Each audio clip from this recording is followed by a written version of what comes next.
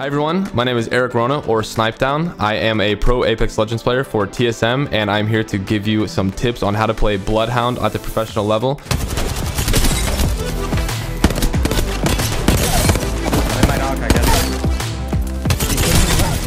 Oh! Finish this!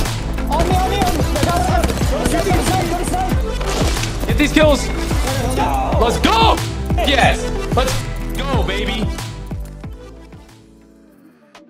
One of the biggest things for me when I'm playing Bloodhound is I need to know exactly what my role is on my team. Bloodhound is a very aggressive character. You are to use him to try and find openings. You can use his scans to give your team information.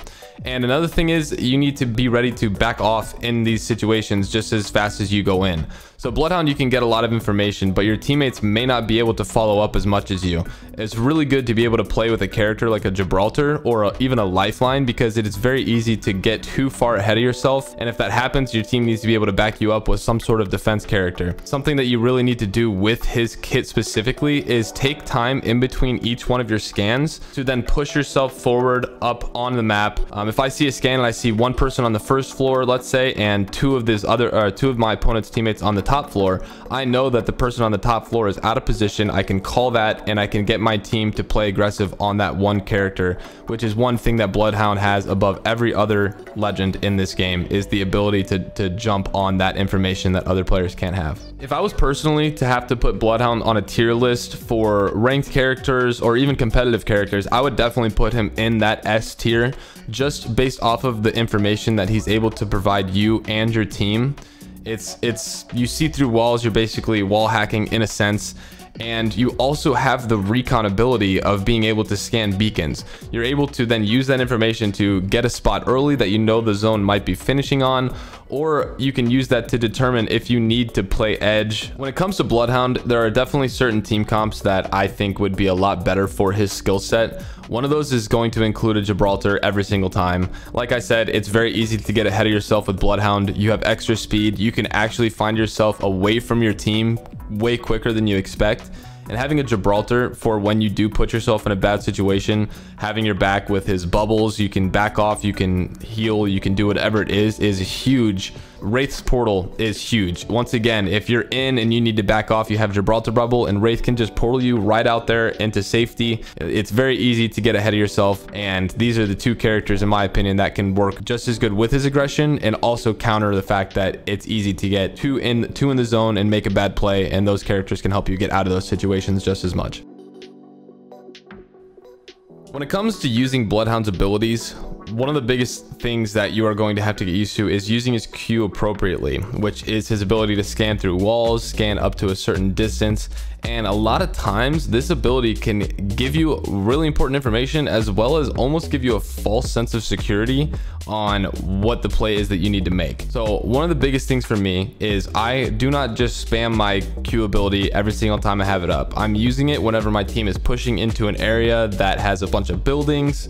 We're pushing into areas that we don't know what's around the corner, and you're really using it as a recon ability to try and make sure that there's not an enemy group or an enemy team that is just waiting for you around a corner without you having that knowledge.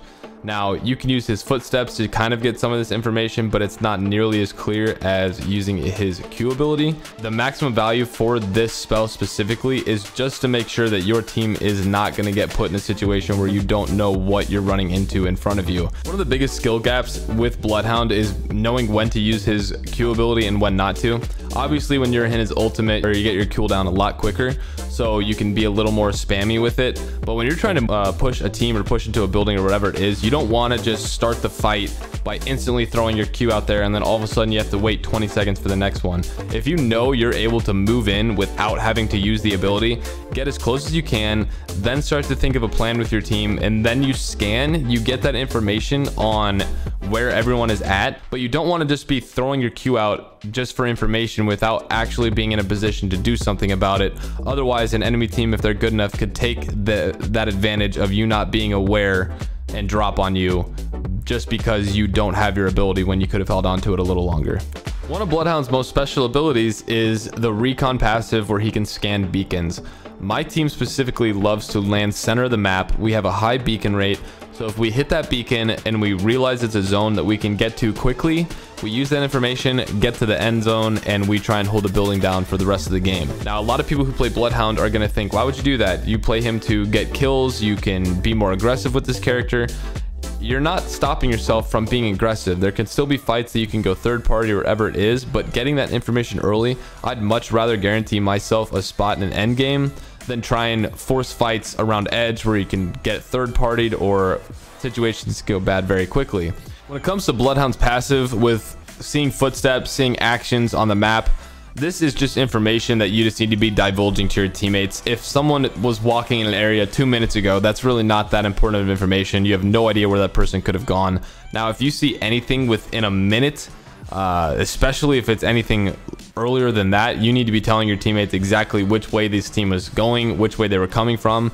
If you ever see footsteps just randomly stop, might be a good time to scan, because you might have a team that just decided, hey, this is a good spot to try and maybe rat out for some kills on a team that's unaware.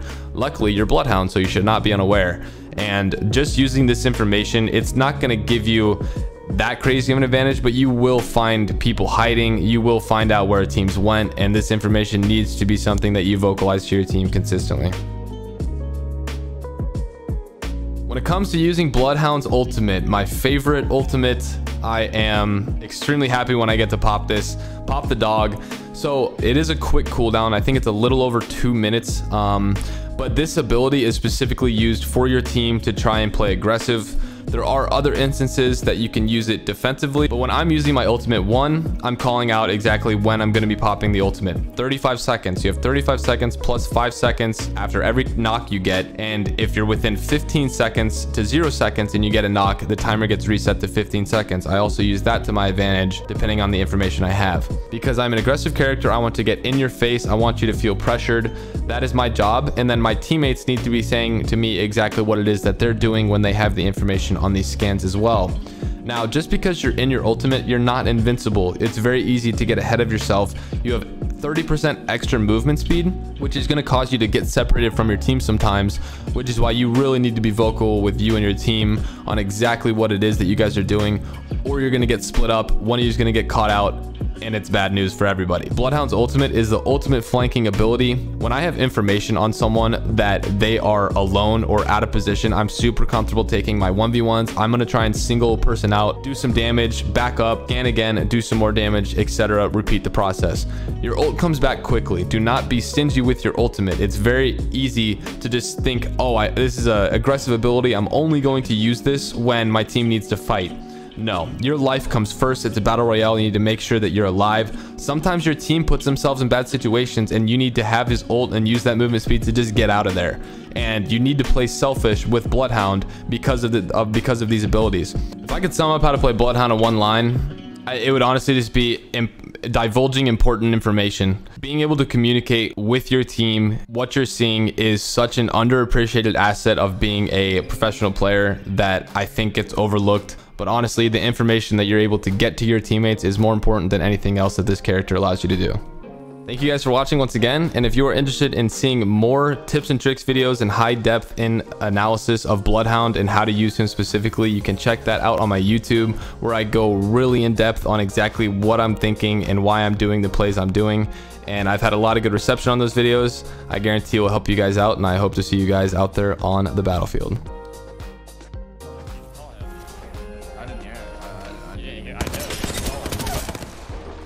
Bloodhound dead.